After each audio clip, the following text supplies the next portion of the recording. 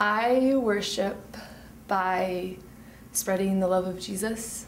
I work with a center in Babon, Swaziland, for orphaned and vulnerable children. Some of the kids are orphaned, some have one parent, some have both parents, but their parents are too sick to work or can't find work. And I've been working with them for several years now, and we find sponsors for school, sponsors for food, and when we go down there, we just love on them. We take them to the hospital if they need that. We do doctor visits. We do parent-teacher school conferences.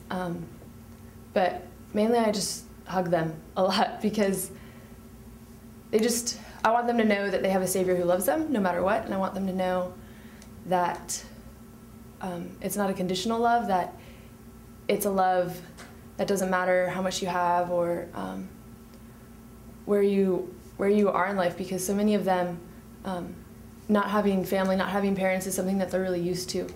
And I mean, that's not right for any child. So I worship by spreading the love of Jesus because that's what He's asked us to do. I worship God through prayer. I feel as though this is a direct communication that I have with Him here on earth with me. I actually compare it a lot to a conversation that I can have with a friend, whether it's a venting conversation or just simply a catching up conversation. And I know and I trust that whenever I do have these prayers or conversations with God, I will get the counseling that I need to get through the situation that I'm talking to Him about. I worship God through fellowship. I have a small group called Girl Talk, and what we do is we meet every Thursday night at 9 p.m.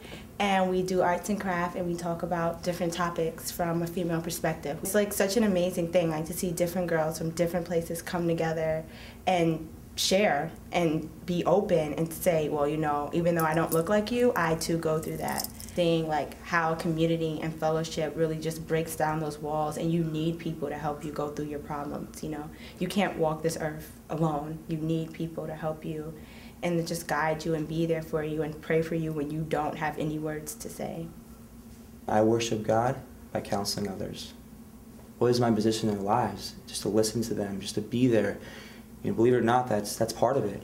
Knowing that I'm going to be there when they show up, that they can count on me, that I'm one person that seeks deeply and with all that my mind is capable of to empathize, to share in their grief with them, and to help walk with them this journey of the unknown, this journey of great apprehension and fear, this journey towards wholeness and shalom, this journey towards hope, and ultimately is the journey toward God. So it's a very journey that I myself am on. Being a counselor is in no way, shape, or form a suggestion to the outside world that I have things figured out, that you know, I've kind of graduated from the undergrad of life. So, you know, it doesn't mean that at all. It means that in light of my struggles, I believe God is enabling me and empowering me to be, you know, an instrument in the hands of the masterpiece mind and the perfect surgeon. I worship God through my tattoos. Basically, so I got these tattoos. This is my first tattoo. It's a tree. The roots go deep into the earth and they stand there, and that's how I feel like I am with Christ. I feel like my relationship is rooted in Him and I know who I am in Him, but I'm not fully done developing. I know that I still have a lot of growing to do. So the reason why I got it on my forearm is to remind me every time I look down, because I'm a lefty, so every time I look down to like hold a pen or something, or I'm worshiping and I lift my hands and like worship, I guess, like I'm reminded on my chest is be still and know. In the midst of all the crap that's going on all around me, I need to just be still and know that He is God and that He can handle everything that I think I can only handle. I worship God through my tattoo. For Christianity, elephants stand for chastity, temperance, and patience, so I got 3 elephants shaded in. I got it on my wrist because when we were weak, we were made strong, and I broke my wrist 3 times. I worship through music. The verse that I always go by is 1 Corinthians 10:31. It says, whether you eat or drink or whatever you do it all for the glory of God. I mean, God's given me the talent, then why not use it for His kingdom? Why not use it to expand His kingdom even further? You know, because music, they say music is a universal language, and it's so true. It doesn't have to be words. It can be just guitar playing or violin playing, or you know, just the drums itself. It is my self-expression of when I can't use my own words. I worship God through music. You praise from the inside.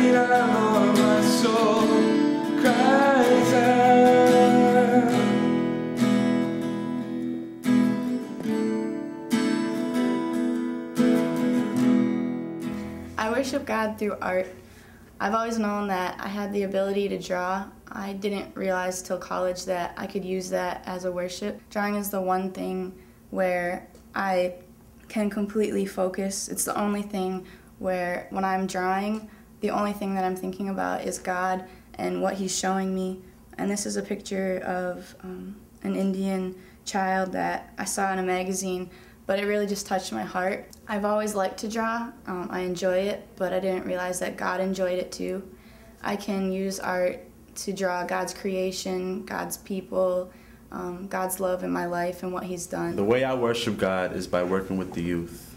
I work with the youth at church. I also work with the youth at a summer camp that I go to, and I've been at for a very long time. I feel like in worshiping God, there must be realness, there has to be peace, love, and I feel like I can give that off to the youth, and God has used me as an instrument to help out the youth, and this is how I worship God. I went to a camp that was a branch off of an organization called New Hope Uganda. New Hope Uganda was started to bring the fatherhood of God to the fatherless. I had to make a decision every day to get up and choose to work for God. And that was the way I worshiped. It was like, God, I'm going to get up today.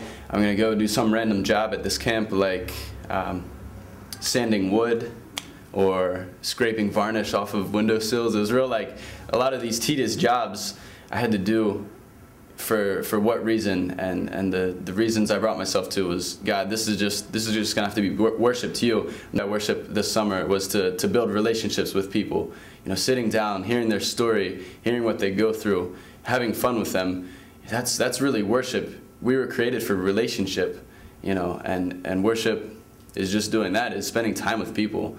You know, that goes a lot further than giving, you know, food for a day. You know, a relationship lasts, you know, a lifetime, and they'll remember that. You remember that. That's one great way you can worship.